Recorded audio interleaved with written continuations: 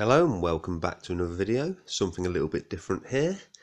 I treated myself this Christmas time to a brand new Dewalt jigsaw, the DW331KT. I've always been a Bosch man, but I have to admit the last two jigsaws I've had from Bosch have not really lasted as long as I would have liked. So I've decided to go with the good old Dewalt. Now this is an absolute beast.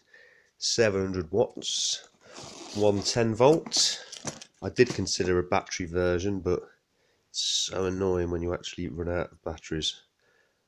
But the main problem you have with jigsaws is actually the mechanism that holds the blade. If it's not really steady, you tend to find on deep cuts like worktops and through glassonite and things, the blade actually bends, which is no good if you're doing something like fitting windows in the side of a lorry.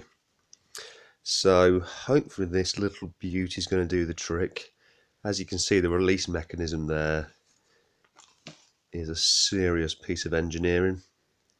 All your usual kind of other features, including a plastic shoe there, and of course this sets the angle of your blade depending on whether you're using an upcut or a downcut, which side of the material you want to be neat. So that's basically it. I can't show it in action yet because the rest of my stuff's at work, but very much looking forward to sticking that on.